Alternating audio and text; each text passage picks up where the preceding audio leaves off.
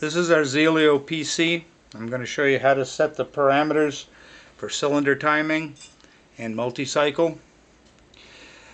Right now it says door switch open because the container door is open.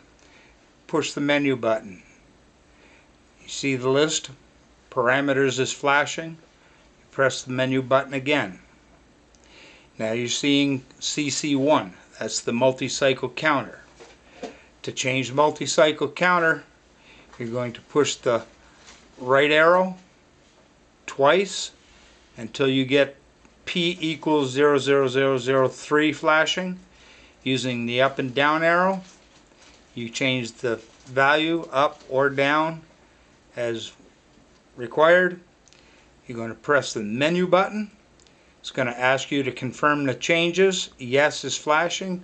Push the menu button again and you're back to that screen. Back to, if the door switch was closed, it would be the run screen. Again, you're going to press the menu button. Parameters will be flashing. Press the menu again.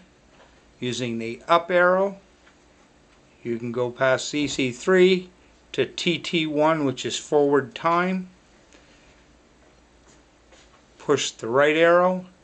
The 10 seconds is flashing at the bottom. Using the up arrow, increase the time to whatever is recorded from your setup.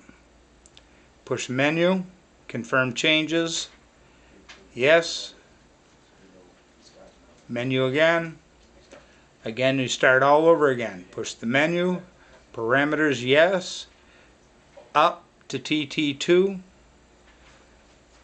push the right arrow, you'll get your value at the bottom flashing.